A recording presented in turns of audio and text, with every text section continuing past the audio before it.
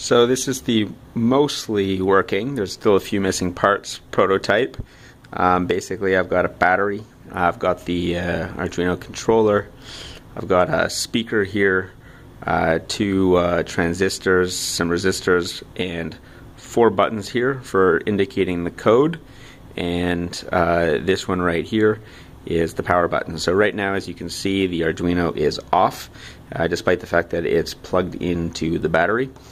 So if I press this button right here, the power button, the arm button, now the whole thing is on. So now we're waiting for some sort of input. And the ultimate end result is that there'd be an accelerometer, and so then after there was enough movement, then this would turn on. But right now I've got it triggered just by pressing one of these buttons. So if I press a button, then the speaker comes on. I'm going to replace it later with a louder speaker, but for now this is what the speaker is. And it stays on until the correct code. So right now the code is 1 2 3 4 3 2 1. So if I type that in here, that shuts the speaker off, and then that is also then will shut the board off. There you go. You see that the board is now off, turned off by software. So it's turned on by hardware, and then